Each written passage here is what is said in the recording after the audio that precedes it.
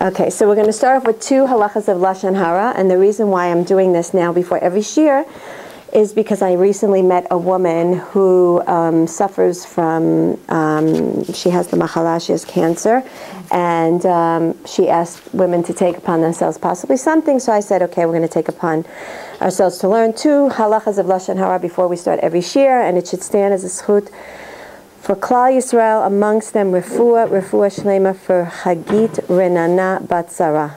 Amen. Okay. Chagit Renana Bat Sarah. Refuah shlema. And today's shiur is, I received a little bit of some very difficult news last night. The doctor, the professor that took care of me in NYU in the States, he was the head of the department of the MS Center in New York, passed away yesterday. It was very sad for me. He was angelic, to say the least. Angelic. The man suffered from, I think he had cancer in his stomach for 3 years. He suffered so greatly. He was not more than in his early 50s. Such an amazing, amazing man. So everything that we, all the chizuk that we gained today, B'ezrat Hashem, should stand as Ilui Nishmat. I don't know his exact name, but he's Dr. Yosef Herbert, Alav Shalom. May his neshama rest and bask in the divine radiance amongst all the tzaddikim who have departed from this world. Amen. Amen. Okay, Lashon Hara. From the time we were exiled from our land, we have been praying and longing each day that Hashem may at last redeem us, but our prayers have not yet been answered. There are many sins responsible for the length of the exile, but the sin of Lashon Hara rises above them all. Since the exile was caused by Lashon Hara, the redemption cannot come until we correct it. Number 2, Hashem will not rest his blessings upon us while we defile ourselves by speaking Lashon Hara. After he has written an explicit curse in his Torah against those who speak Lashon Hara, in addition to the other curses often involved in Lashon Hara, as discussed below. Our sages tell us that the damage wrought by Lashon Hara is inestimable. When a person contemplates the teachings of our sages from the Gemara and Zohar, which discuss the terrible effects of Lashon Hara, he is horrified by its atrocity. B'ezrat Hashem, we should safeguard our mouths and speak only divrei Torah, divrei kedusha, divrei Emuna, right? Ha'emanti ki adaber. Okay, so this week's Parshat Shemot, the book of redemption, B'ezrat Hashem. I would like to talk about the whole idea of exile, of galut. We spoke a little bit about it. It's sort of a bit of a continuation from last week's Parsha. You can look on TorahAnytime.com and hear what we spoke about last week, which was concealment and exile. This is sort of a continuation because it really is sort of a continuation. Let's look and see what galut is and why it is that we have to go through it, and what are the ramifications? How does it affect us? What does the galut do to us? And what can we do to try to break forth from this darkness that we're in right now? So let's just understand that galut is depicted as and described as darkness. But it's not darkness that is a new creation. Darkness is, the sages teach us, the absence of light. Okay? So what it means is that when the correct way we understand the teaching sur mirah. Sur mirah means take yourself away, remove the evil. And what happens? Asetov. Automatically, when we stop ourselves from involving ourselves with negativity, automatically what will surface? Positive. Positivity, positive attitude, positive thinking, and so on and so forth. It's a matter of just taking away the covering. And that's what darkness is. Darkness is a covering. Light is not something new. Light means that which was concealed is now easily seen. And so when we're when we're talking about survival skills in the galut, surviving in the darkness, what we're actually saying is, I don't really have to do anything but stay away from negativity. Stay away from anything that blocks the light from coming forth. Because what does it say? And we're going to see this later on. Hashem mechadesh betuvo Kol yom tamid maaseh bereshit. Every day, Hashem renews maaseh bereshit. So we're going to talk about this later when we talk about the divine speech also being in exile, according to Rabbi Nachman's teachings. But what we see here is that there's always goodness flowing down. There's always goodness. There's light. We just need someone to reveal it. It's like, oh, there's light here? Oh, who put the cover on there? Does anybody take off the cover? Wow, where did that come? It was here. It was here all along. And that is in essence what the Geula is. That's what the redemption is. Redemption is taking off the veil. It's taking off the cover, and then you look behind curtain number 1, and what do you say? What? Those flowers, those gorgeous exotic birds, those beautiful... That was behind my... I thought it was just a wall all the time. It just looked like some wall, some blockage. Look what beauty. Look what beauty was hiding behind there. And so there won't be any free will because it'll be so visible. Here, we could see that beauty. If we can just, and we're going to talk about this, how we could distance ourselves. Try as best as we can to distance ourselves from negativity and from blockages and layers of concealment. So I want to talk about 2 very, very interesting lessons that we learned from this week's Parsha about the idea of, let's read the pasuk. Now it came to pass in those many days that the king of Egypt died, and the children of Israel sighed from the labor, and they cried out. And their cry ascended to Hashem, and Hashem heard their cry.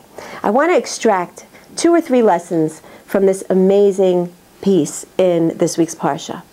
So there's many different commentaries. Okay, was it new Paro? Was it not new Paro? Was it, what exactly went on? What happened when Paro died? Did he die? And so on and so forth. So let's talk about 2 very, very interesting lessons that we can, again, I like to extract from it and learn from it today in our world. What does it mean?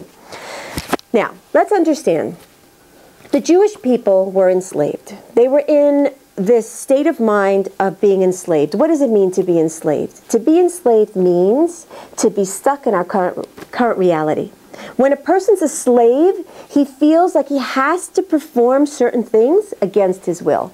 That's what enslavement means. No, liberation means I'm doing something, I'm not benefiting from it, I'm doing it for someone else, and I feel compelled and forced to constantly do it over and over and over again. That was the Jewish people mentality. They felt, that's it, we're stuck.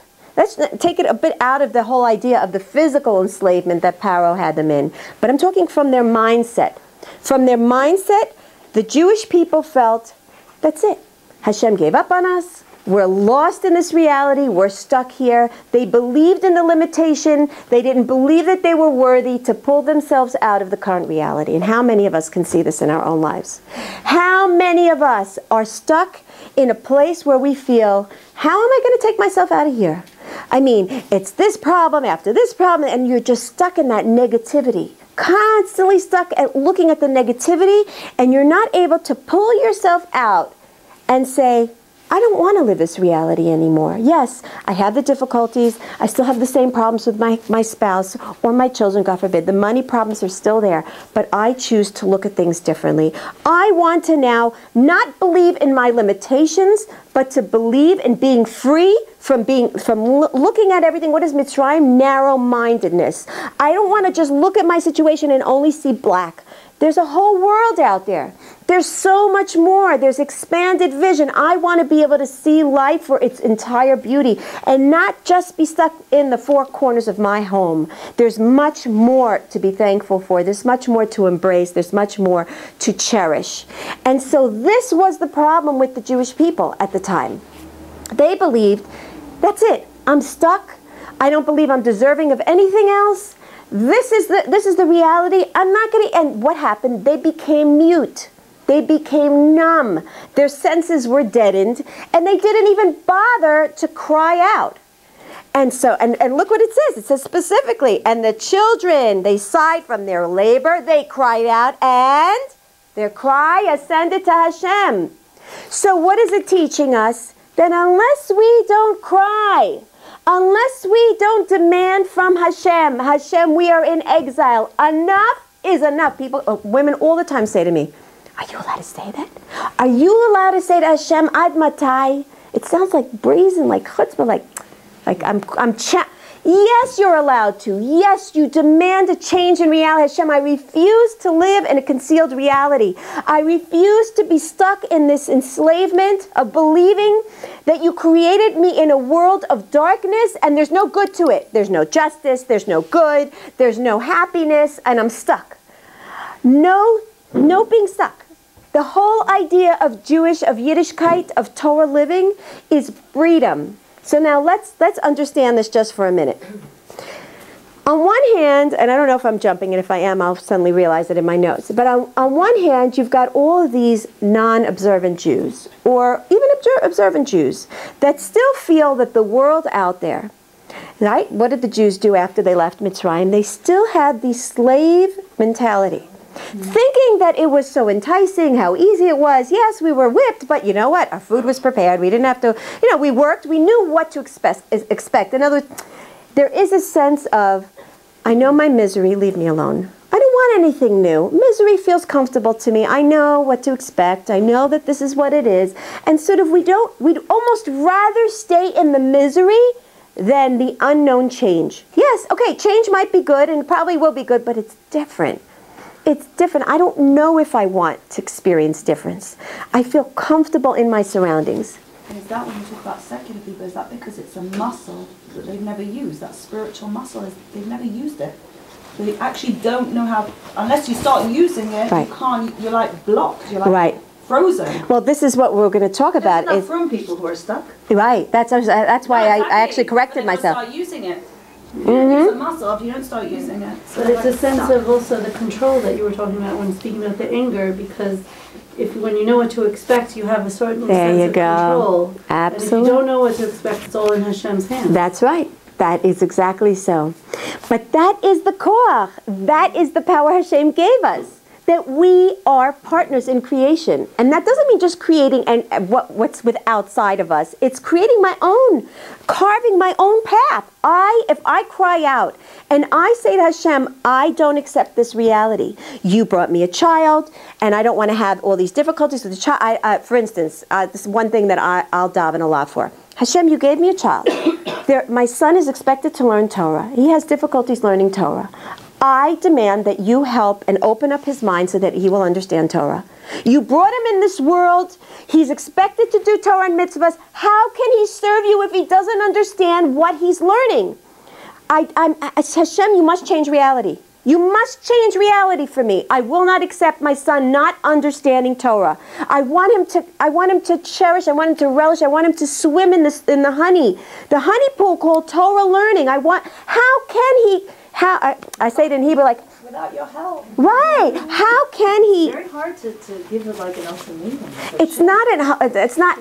If you know that there's no one else that can help you but Hashem, right. Then you go and run to him like a beggar. All the time. I got Listen. Okay.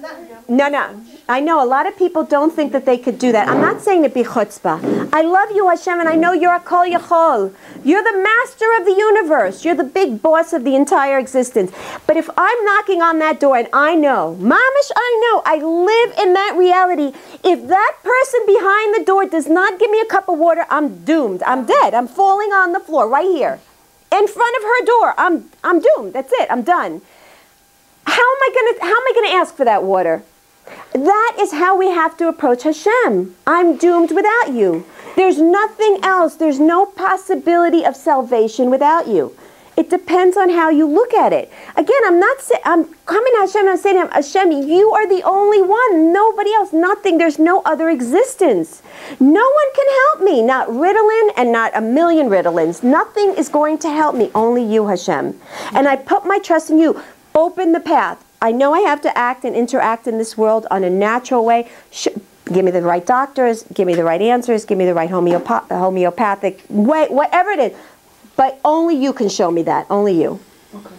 So, I always want to do that and I try and do it. But then I heard that first you have to say thank you, then you have to praise Hashem, and then you ask for what you want. So by the time it's like exhausting, you're like, oh, if I have to do that, I'm just not going to bother. Well, first of all, how long does it take? To just No. Say, okay, thank you Hashem for this beautiful neshama that you've entrusted to me. Just She's just a wonderful neshama you've entrusted to me. But I can't do this without you. I can't bring her up without you. I can't do it on my own, HaKadosh Baruch Hu. Is that the way I do it? Okay, so first of all, there's Rabbi Nachman says 23 hours of simcha, of all accepting and gratitude, 1 hour you can kvetch. 1 hour you could kvetch. It's better to kvetch than to not talk to her. No. Well, you could, if you no. Okay, there's a difference between. Oh, sorry. No more. Oh, sorry. No. Mine. Your hand was blocking your face. Oh, sorry. Okay. So, yeah, it's so funny because I met someone at Best Market and she looks at me and she's like, "Is that really you? You're a celebrity." And I said, I felt so uncomfortable. I said, no. She says, "What? You live here? You live here in Ramat Beit Shemesh?" She said, "Yeah." She said, "I've been watching you, and your shurim are so amazing. I can't believe you're living here. Where do you live?" I'm like, "On En Gedi." She said, "Why you live on En Gedi?" And I didn't even. So it's. I almost feel like I want to do something like this, like. Anyway, so Baruch Hashem. Now Lecha Hashem Agdula. So the inyan is. So you could take two approaches. First of all day long. Thank you Hashem, thank you Hashem, thank you Hashem, thank you Hashem, thank you Hashem. And then you come to him, and I'd say an hour. We spoke about this before, Lior and I. It's hard an hour. Just have that moment of Yeshuva Da'at where you're sitting with Hashem and you're really opening up and you're just asking for help. Okay. Then on the other hand, you could do the two together throughout the day. Reb Natan Zatzal, how would he daven? Hashem, Hashem, Hashem, what amazing children you gave me. Absolutely amazing. And guess what? You gave them to me with such a hefty appetite. They love to eat. They love to eat. Hashem, I need a little bit more parnasa just to feed them. It's such great children, but I need money to feed their beautiful appetites. That's connecting the thank you to I know it's all from you. So who you are, if you don't think you're going to have that hour's time to kvetch, then do it throughout the day. Yes, quick. It doesn't. We're not talking about Shem, thank you, washing our dishes, thank you, but I really, really, really need your help. If I don't get your help, I tend to use the words, Shem, if you don't help me now, I'm going to fall, and I don't want to fall. I don't want to fail. I don't want to fail. I want to do your will. Help me. Keep me up. Only you can lift me. You're my pillar. You're my staff, right, that I need to lean on. Only you. I have nobody else. Where am I going to go, Hashem? Where am I going to go? Help me collect myself together so by the time the kids come in, I'm not yelling at them. It's not their fault that I don't have money to, cover this bill or that. It's not their fault. Please help me separate it. Constantly knowing that it is him, no one else. Okay, so the idea is, and I totally lost my place. I have no clue what I just was going to say. Right, so it is an idea of realizing that we have to open our mouth. We have to open our mouth. We have to cry out. And we have to demand Hashem to bring the Geula. We have to demand Hashem to bring Geula. No more. Hashem, no more. Right? No more. Number two, another lesson we could take from this is a totally different approach. Something very, very interesting that I learned from the Zohar HaKadosh. The Zohar HaKadosh says, what does it mean that a new Paro emerged on the scene? What does it mean? It means Paro in terms of a new kingship, a new ruling, a new governing, so to speak. But the governing not on a physical plane, but right here. Suddenly the Jewish people took upon themselves as if they were being led by a new mindset, a new governing of mind, of thinking and such. What does that mean? It means that they became used to the place of being in a place of whining and crying, but they weren't doing anything to try to take themselves out of it.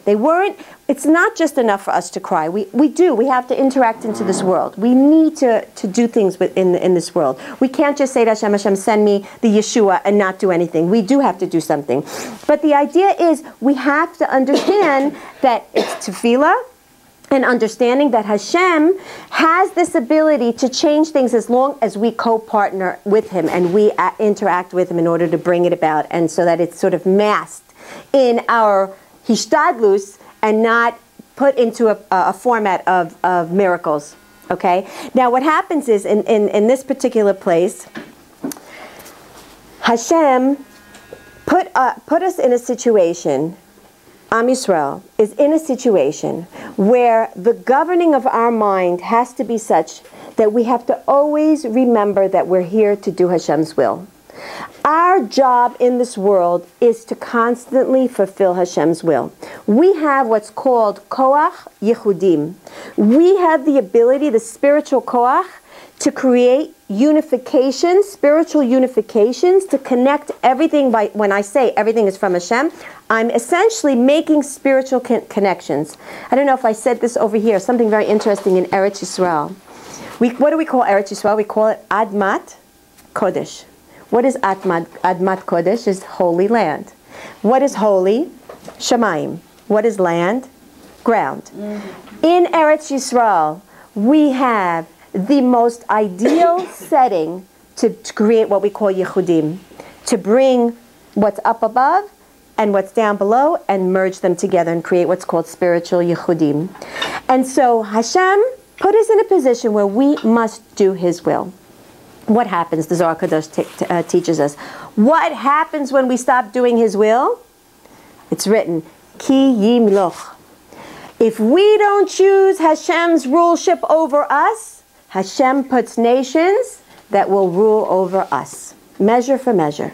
Hashem says, you're not going to do my will, I'm going to make you do someone else's will. Someone else is going to tell you how you can build in Yerushalayim, right, as we're experiencing now. Someone else is going to tell you what you should be doing with your, funding, what you should be doing with the people, being elected in the next government. We're constantly going to have someone rule over us. So we better choose, it's better to choose Hashem. And so, what do we learn from here? Is that the cycle is such. We don't do Hashem's will, Hashem puts somebody over us. Now what happens? The Goyim know that all of the Shefa, all of the abundance from the world that comes into the world, how does it come? We're the tzinor. We are the pipeline. And so the Goyim know that everything's going to come down from the Jewish pipeline. And so what happens? The minute there's a clog in the pipeline and the abundance stops and there's financial problems in the world, or there's fights on the home front, or whatever problems come, why do they right away come and blame us? Because exactly this. Because it's our fault. It really is our fault. And that's why they get angry at us. They get angry at us. They say, you're not doing your job right, you Jewish people. You should be doing your job, because if you were doing your job, this world would be a great place. If you're not doing your job, oh, it's clogged, and only a Jew is the plumber that can actually unclog that pipeline. The Zohar Kadosh. The Zohar Kadosh brings it down. Huh? They don't know it's saying it. It's subconscious. It's subconscious. But you wonder, oh, it's always a Jew's fault. Yeah, it actually really is always the Jew's fault. Sorry, it really is our fault. Sorry, that means the Jews have never ever done their job, because it's always been anti-Semitism. Thank you. So well, we have enjoyed peace. Yeah. Shlomo HaMelech. I mean, we've had our moments. We've had our moments. We've had our moments. We've had our moments. Unfortunately, this is where we're talking about.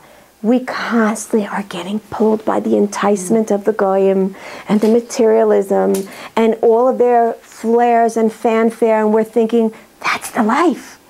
That's the life. What am I doing being stuck in my imprisonment? But what we don't understand, and here's the point I want to bring out. The point that I want to bring out is that who does it? If anybody has someone who's not observant in their family or knows of someone, the first thing they say, I know I have, the first thing they say is, but life is good. I'm doing really good. I don't need anything. I don't need your God forbid, I don't need you. Like, I know you're happy, but I'm happy in my life. I can be a good person. Yeah. Right. Okay, the good person is old school. That's like, yeah, I know what you're saying. I get that too. Right. I don't need Torah to refine my. Yeah, no, that's it. But I have it really good. But if they only knew, and this is the amazing learning that fell into my lap, is if they only knew what happens is this abundance that they're getting is an enslavement. Why? Why are they enslaved? And what did we say before? What happens when you're enslaved? Nothing stays with you. Nothing stays with you. It goes to your master. Who is the master of the one who doesn't keep Torah? Who's the master? Sitra Achra. The Yetzer Hara, the other side.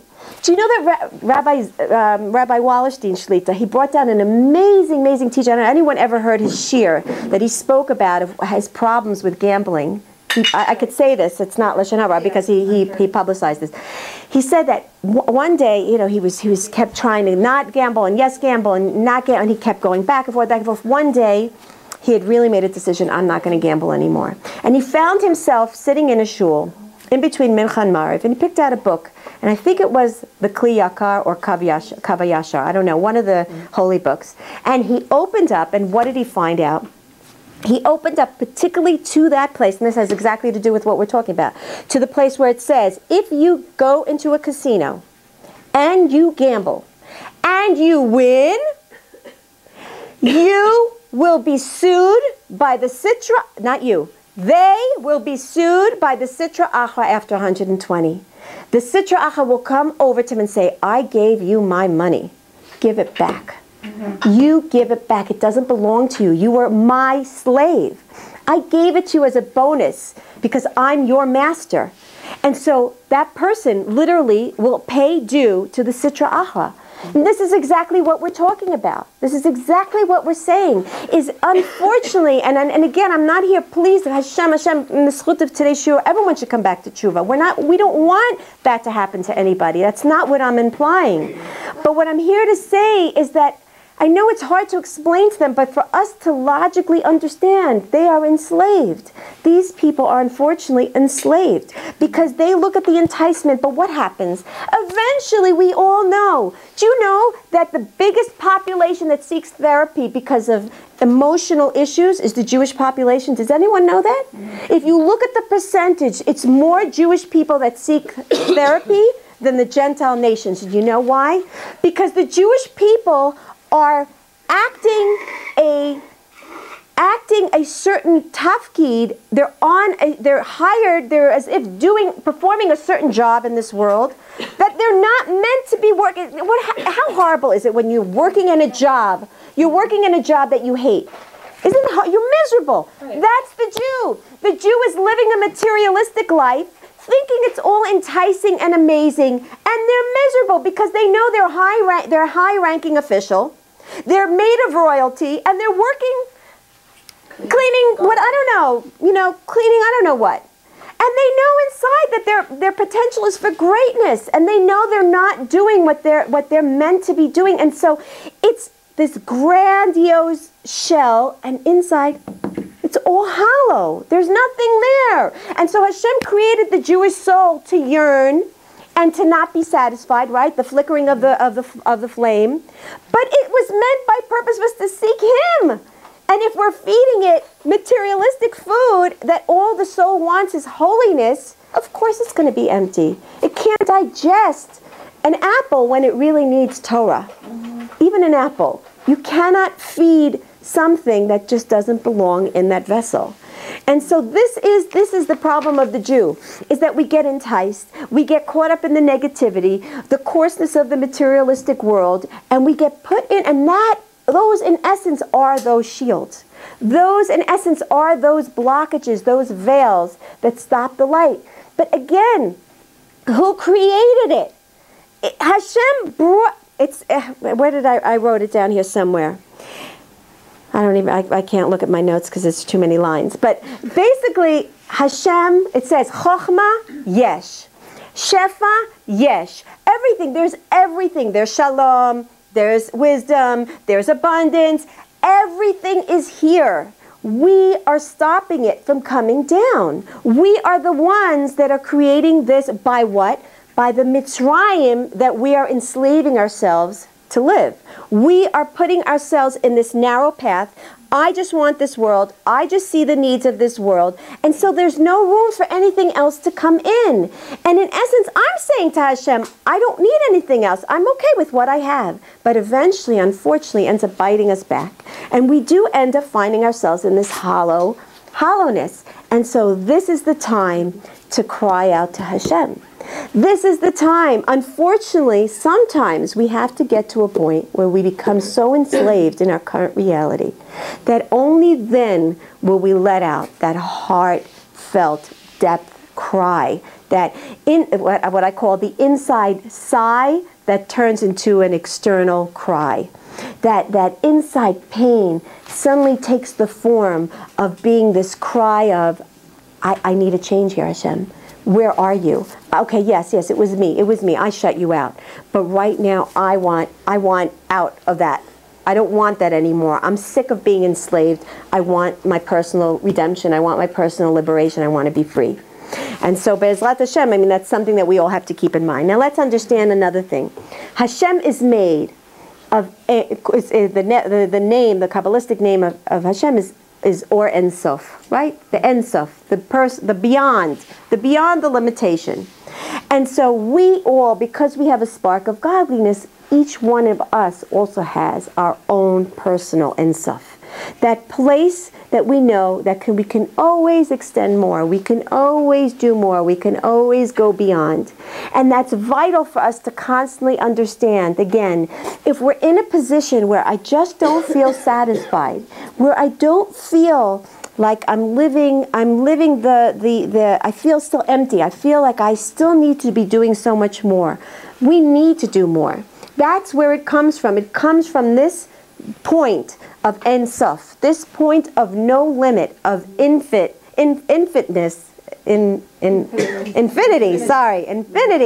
where I know that I am connected to a boundless, endless ray of existence, and I need to constantly look to yearn and understand. If we don't look to fill it, then unfortunately the Sitra Achra comes in and says, oh, you're running on dry, why don't you get a new car? Why don't you build a new home? Oh, you need an extension. Oh, maybe, change your refrigerator. I know it works good, but, maybe you want to upgrade it. Or let you see that new thing with the new gadget. And always trying. You're always, if we notice the pattern of life, we're constantly trying to renew, to bring upon, to change, to grow. But we're doing it sometimes, and many times, unfortunately, in the wrong direction. So it's something that we need to be very, very, very aware of. The last point I wanted to bring out was the whole idea of Hashem's divine speech, which I said, I wanted to talk about. That Rabbi Nachman brings down an amazing, amazing insight about what it means, Shechina begeluta. What does it mean that the Shechina is in Galut? What does it mean? So it doesn't mean that Hashem's Hashgacha is in Galut, is in exile. It doesn't mean anything else but that Hashem's speech. What is speech? His speech is in exile, that Rabbi Nachman brings down. What does it mean? When I talk to someone, what am I actually doing? I'm putting into expression that which I have inside. My thoughts, my feelings take physical, tangible place. It's expressed in a way that I can communicate. So it's a thread. Through speech, I thread a communication between myself and the one that I am talking to. That, in essence, is the divine speech. The divine speech expresses Hashem's intent and His will in creating the world and bringing it into existence. And that's why it says, let there be light, right? Let there be light. What does it actually mean? It's taking the words, it's taking Hashem's intention and will, and it's putting it into physical existence. So through Hashem's speech, physical reality takes place. Okay? So we understand that. So when we say that the divine speech is in exile, what are we actually saying? We're saying two things. One, we're saying that Hashem's intention, Hashem's will, is in exile. We find ourselves in Galut, a lot of times asking questions. What was Hashem thinking? What was Hashem thinking? How could there be logic here? How could there be good here? No matter how much I would try to turn it around, switch it over, how is it that it shows any good? I just don't see it. There's no possibility. So that's one of the things that unfortunately happens in our state, where the Shechina, the divine speech is in exile. And the second thing that Rabbi Nachman brings down that goes into exile is Hashem's call out to us. Let's understand that when Hashem said, let there be light, those words echo every single day anew. Every single moment that there's light, it's Hashem's speech going over now. Let there be light, let there be light, let there be light. The minute Hashem stops, so to speak, saying let there be light, no more light. Okay? His speech, so to speak, is what keeps reality and existence constantly going. And so the idea is, how are we going to conclude today? Is we said that Hashem is constantly talking to us. Hashem is constantly appealing to us. But because we're so involved in the shell of reality, of the physicality of this world, it again serves as sort of like this blockage, this barrier. And so if I understand that the idea that I don't hear Hashem talking to me is part of the idea of the Shekhinah being in Galut, then I'll understand that, wait a minute, so Hashem is actually calling out to me. Hashem is actually speaking to me all the time, every day, all the time. The fact that I'm in existence means Hashem is saying, so to speak, Orit, you're alive. Orit, you're alive. Orit, you're alive. Constantly, he's talking to me. He's constantly, because that's how I'm alive. I'm in reality because he is speaking me to be in reality. What does that mean? It means that it's my job, of course, to start as best as I can tearing down these barriers. And that was one of the things going back a couple Parshiot of Avraham Avinu. Avraham Avinu was the first one who was able to detect Hashem calling out to him, Lech Lecha. Lech Lecha. That was his greatness. His greatness was not that Hashem spoke to him, it was that Hashem, that he heard. That means there were no barriers. There were no barriers between Hashem because he heard Hashem's voice. Every single one of us can hear Hashem talking to us. Every single one of us has a personal Lech Lecha message being sent out to us every moment of existence. The fact that I'm here, Hashem is all the time talking to me. But in order for me to hear his voice, I have to remove myself. And I don't want to make this about, okay, don't enjoy this world, and then I usually get bashed on the head. What do you mean? I can't go to the mall, I can't break away, I can't buy myself a gorgeous necklace or something or another. What do you mean? You can't enjoy this world at all? No, that's not what we're saying. We're saying, just understand that if we get too involved in the physicality of our existence, it will muffle the voice of Hashem. It's just a scale. There's nothing, that's the way the world was created. There's materialism and there's spirituality. And if you can enjoy more material, I didn't say no, but many times none of us are on such a level that we can really look at physicality and say, no, it's all Hashem Shemaim. It's really hard. In fact, as I heard of a tzaddik once who said that they asked him, where do you want to be buried? And he said, bury me anywhere you want, as long as it's not next to someone who's rich. I don't want to be buried next to someone who's rich. Why? Because chances are they had such a difficult nisayon. It was so difficult for them to overcome, the idea, the challenge of looking at materialism and using it for the sake of spirituality. I don't remember the name of the tzaddik, but it's a real source. Again, I'm not here to say, God forbid, don't enjoy what you have, but just know, embrace it, accept it, and understand that it's a great challenge, and it may unfortunately stop us from being able to really feel close to HaKadosh Baruch Hu, and that is the galut. That is the coarseness. That's the galut. You can't have both. You can have both, but it takes a lot of awareness and of voda, and to feel, Hashem, please don't let me get carried away. Don't let me get carried away. Let me use it. Mamash, let me use it. I be honest with you, like I sometimes even think to myself, and I see myself, in my house it's always feast or famine. You either have or we don't have anything. And I see at the times where, even me, what is even me? God forbid, I shouldn't say that, because I don't. But I'm saying, like, I truly do. I try to work on myself. And I see, I splurge. So, so what? Put that extra thing in the carriage. It's it's really hard. It's really hard not to get carried away. Right, and I do try. But it is. It's a hardness zion. It's really hard. But it's really hard. Because money is power. That is what do we enjoy about money? What do I enjoy about money? Huh? You're here to elevate it too. Of course, but I'm saying, of course that is our avoda, but it's hard to do it. It's really, really hard. Why doesn't Rabbi Kanievsky and the Rav Steinman, why do they live? Do you know that they're living on the same bed as they had 50, 60 years ago? Do you think that they have a problem getting money? It's not that they're not interested. I'm sure. It's not that they're not interested. They're scared what it's going to do. That if they're scared the way it's going to change them, who are we? Who am I? Who am I to say that if I have 10 more shekels in my pocket, I'm not going to be swayed a little bit more to...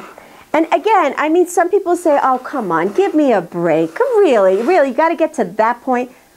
I don't know. What do you want? What do you want from life? What do you want from life? It's here, though. It has nothing to do with what I see. It's not the houses I see. It's the galut is in the mind. It's exile of the mind. It's what I'm thinking. Listen, I heard of once an amazing vart by an amazing Rav Lugassi Shlita, and he says, just because I went up to Shemaim and I didn't have anything, it doesn't mean I didn't have a taiva for chomriut, for materialism. Just because Hashem didn't give me the means to be able to go out and buy that amazing mansion, it doesn't mean that I wasn't attached to materialism. Just because I lived in a house that was broken down and torn down and totally broken out, it doesn't mean that I don't have a taiva of material. It just means I can't afford it. So we have to understand, just because I live in a very tsanua home, I have very tsanua clothes, very broken down car, and I really don't have money and have minus in my bank, it doesn't mean I'm not materialistic. It's here. Do I feel, oh, it would be so nice if I just had. If I just had, I would buy, I would do, I wouldn't, no.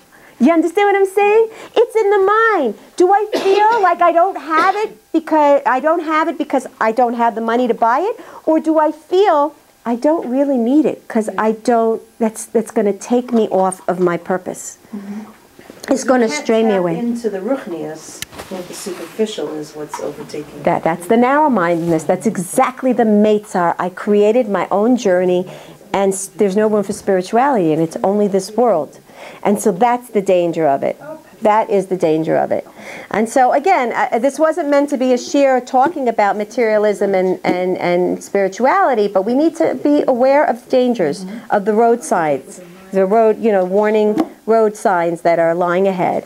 And again, everyone has to be honest with themselves. We have to ask, what do I really want in my life? What do I really want? Do I understand this life is a vestitude? It's really a passageway. And at the end of the day, it doesn't matter if I have this, plate or this designer shoe or that designer shoe. It doesn't matter. Do I live in that reality? Because that's in essence what's putting me further into my galut. That's what's putting me further into do I look at physicality as really just a means or as an end goal? And that's a question we need to ask. Be'ezrat Hashem, we should be matzliach and really see the full revealed redemption, every single one, in their personal way, on a collective way. B'mhera b'yameinu, amen. Amen.